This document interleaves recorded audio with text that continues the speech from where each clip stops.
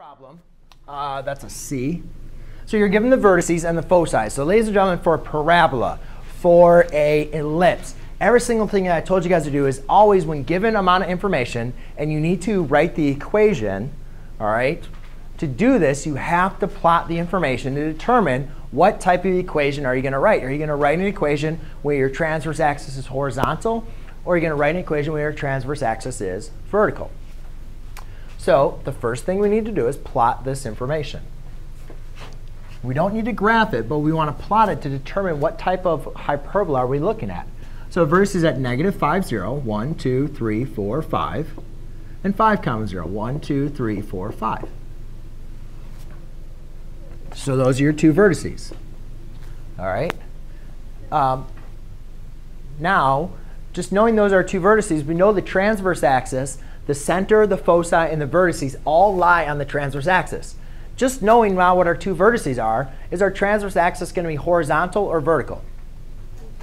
Horizontal. So therefore, we can write the equation as x minus h squared minus y minus k squared over a squared minus b squared. So you guys need to know that's different than the last problem that we did, right?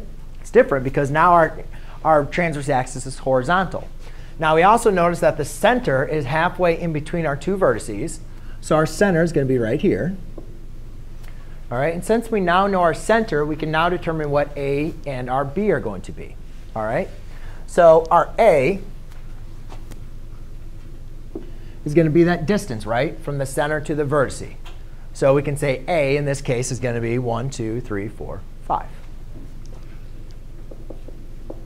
All right, then they say C.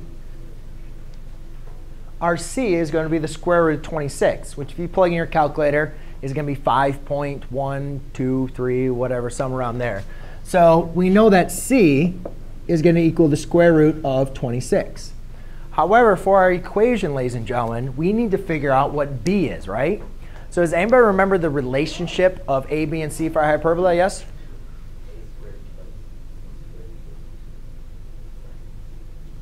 Close. There's two of them, right? Which one represents an ellipse and which one goes with the hyperbola? Yes? Yeah, think of hyperbolas as like we kind of the same form as like our Pythagorean theorem. So it's going to be c squared equals a squared plus b squared. So therefore, I need to figure out what b squared is, right? So I plug in c, so that would be the square root of 26 squared equals a squared, which is 25, plus b squared. Well, square root of 26 squared gives you 26 equals 25 plus b minus 25 minus 25. 1 equals, b squared. Take the square root. So therefore, we now know b equals 1. So now I know what b is, I know what a is, and we can determine our center is 0, 0. So to write the equation, I don't need to write x minus 0, right? Can I just write x squared? Please? Yes? OK. So I can write x squared over a squared, which is 25, minus y squared over 1 equals 1. And then you don't need to really write the over 1 either, but to help you see where it's at.